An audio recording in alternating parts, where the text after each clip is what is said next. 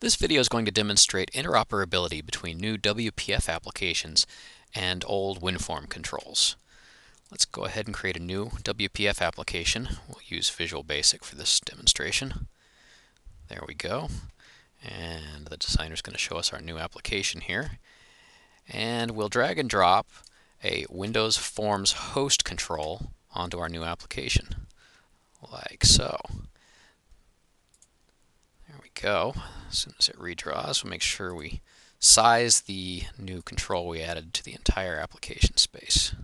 There we go. Now, since we're going to be working with WinForms, we're going to need to add the reference to systems.windows.forms assembly.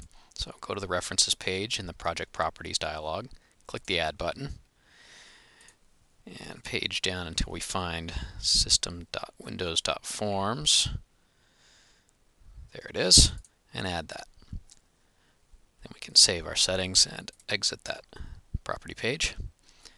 Now, let's go ahead and edit the code for our application, and we need a new constructor for the class Window1. There we go.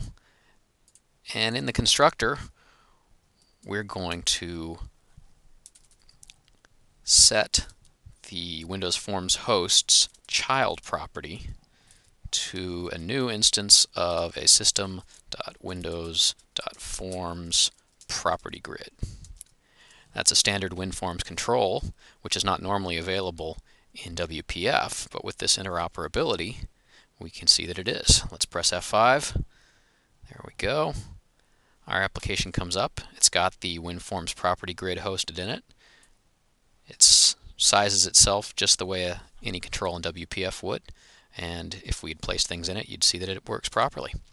And that's all there is to it.